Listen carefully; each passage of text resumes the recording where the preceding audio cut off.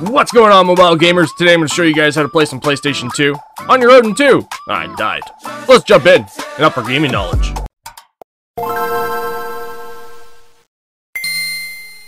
Alright, so for the sake of this video, I'm going to emphasize that I am using the max model because my base model isn't logged into any Google accounts, and this part is very important before we actually get into this, because Google Play will try to update your AetherSX2 to the latest version that is on the Google Play Store automatically.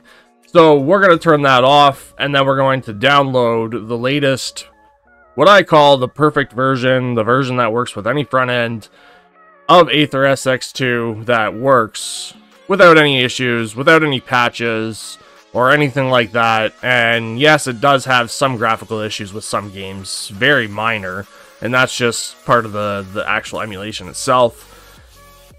I personally tried AetherSX2, which is a patch for this, and I don't recommend it yet because it's not fully easy to use, and this is the easiest method for you to use, in my opinion. That being said, we're going to go to the Google Play Store. If you're logged into a Google Play account, this part's very important. Navigate to your Google Play icon on the top right hand side, scroll all the way down to settings, go to network preferences, go to auto update apps, and then turn on or turn off don't auto update apps. Press OK. Now also, I like to turn off other things in here like notifications for updates and stuff like that, but that's all up to your preference. But this part is very important so that NetherX or AetherSX2 doesn't actually update automatically. The next thing we're going to do is we're going to go to Google Chrome. We're going to type in AetherSX2 builds GitHub. Now this will have all of the builds for AetherSX2 if you click on the first link there. I will put the link below, of course, for you guys. And I'll put the link for the latest version as well that we're going to be actually installing. So this will have all of the latest builds. The last build that is right here is the one that I don't recommend because it has ads and everything, and it doesn't work with, I don't know why I just downloaded that one.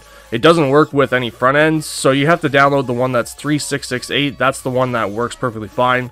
It's 1.53668. You're going to click on that one. You're going to go click on View Raw, and then you're going to download it again. And I guess maybe that was the latest one that we actually downloaded, so you can double check that. Go to your downloads, and yeah, that was the one. I thought they had the 4048 or whatever that one was. Let's go and install this for the very first time. Click install, click open. Now you're going to also need to download the BIOS file, which are linked in the description below as well. I have added those for you so that you can just download them and make it easy for you to actually get them set up for PAL version games and for American version games. I'm just going to say it that way.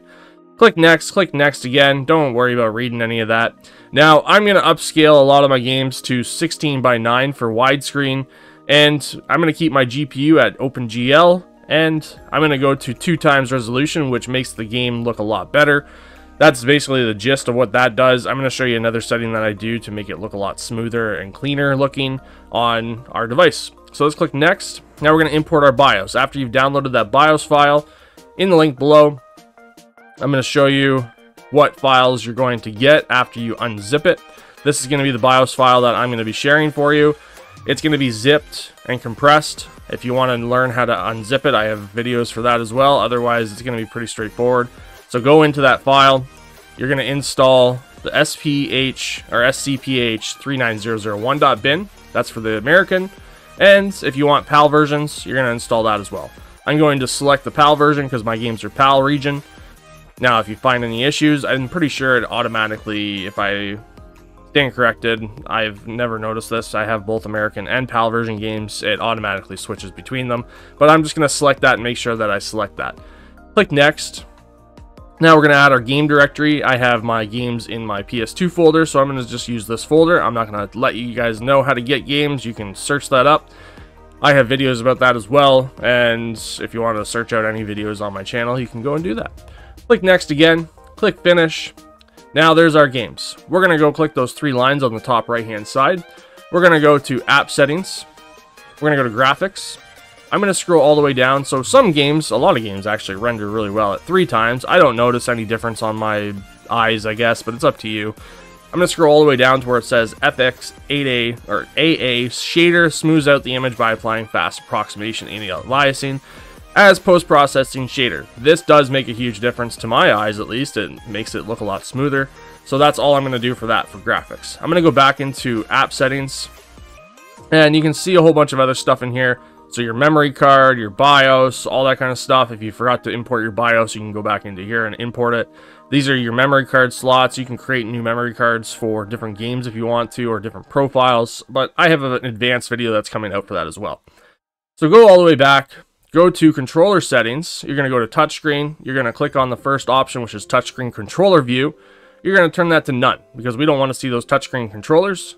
Now we're going to go to controller port 1, and we're going to set up all our controller buttons. So my D-pad is my D-pad buttons, of course, which is going to be up, down, left, right. And yeah. Triangle is my X for me. That I'm just setting this up based off of what a PS2 controller is set up to. So triangle is X, circle is A, B is X, square is Y. Start and select, very straightforward, honestly. This part is pretty straightforward. Your L1 and L2 buttons are the top left 2 buttons, R1, R2, and your analog in. Sometimes I accidentally press down on the joystick, as you saw there. So make sure that you only just press it in. And there we go. I have 2 buttons. There we go. Automatically adding. So once you see button 106 and 107, that means that you've set it up properly. Now you got to set up your actual joystick. Go up, right, down, left, and then your right joystick up, right, down, and left. Pretty straightforward and easy for all that kind of stuff. If you've never done this before, then maybe this is kind of new to you.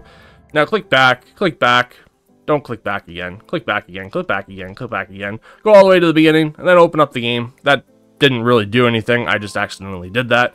And then we're going to load up a game. And if you want to set up your hotkeys, for example, so if you press the back button, this opens up your menu, and there's your load and save states and your toggle frame limiter. Your toggle frame limiter basically speeds up the game.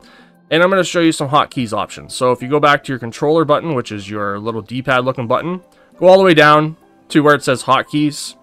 You can set up your M2 and M1 buttons if you want to for your hotkeys. So I'm going to set up my M2 as my fast forward button, and then I'm going to set up my M1 to open up my pause menu. Now if I go back and press that button, it'll load up my pause menu, and that way I can just click save state if I want to. And then if I click on my M2 button, you'll notice that I can fast forward the game as fast as I want. That's basically it. And like I said, if you want to test out an AetherSX2 with the latest build, which is 4058, I think, that version, I tested it out, and I don't recommend it. It doesn't, you know, it's not user-friendly. This one is the most user-friendly, latest build before the development kind of stopped, and I've tested a lot of games with this build, and it works out great. Have a nice day. See you next time. Don't forget to subscribe. Don't forget to like this video. Don't forget to share. Don't forget to comment below if you have any questions, or jump into the Discord, because I do have a Discord that I try to jump into now more often and give a hand when I can. Have a nice day. See you next time. I'm going to go play some Crash. Bye!